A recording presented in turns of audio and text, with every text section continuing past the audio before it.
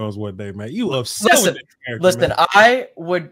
I would pay my entire life savings if I could punch that motherfucker straight in the mouth for all the shit he does. You're gonna need for bail, goddammit. You better. You gonna punch Steven in the mouth?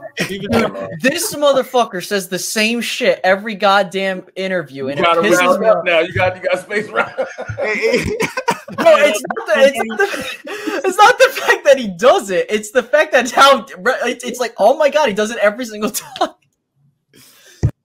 Oh man. Well, look, there's one guy who had the closest shot at doing that, and you know, Mr. AD almost he had a shot at it. Space would have told you to do it.